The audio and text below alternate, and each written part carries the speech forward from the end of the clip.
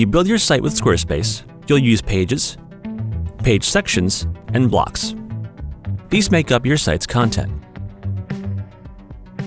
Every Squarespace site is made up of different pages. When you add a page to your main navigation, it makes a link in your site's header. When you add pages to the Not Linked area, they're still accessible, but visitors don't have a direct link via the site's header. When adding a page, you can use a blank page, a page with a pre-built layout, or a collection page, like a blog or store page.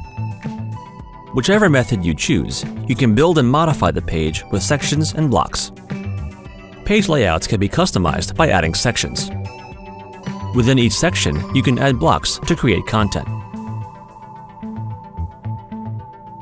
You can also separately design your page for mobile viewing with Fluid Engine.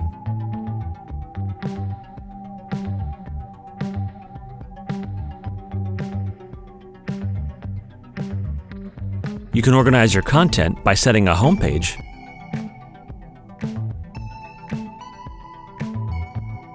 making drop-down menus,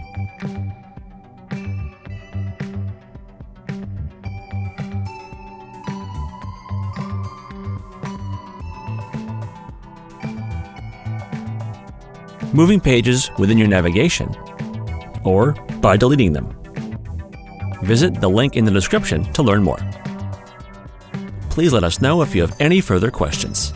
We're always here to help.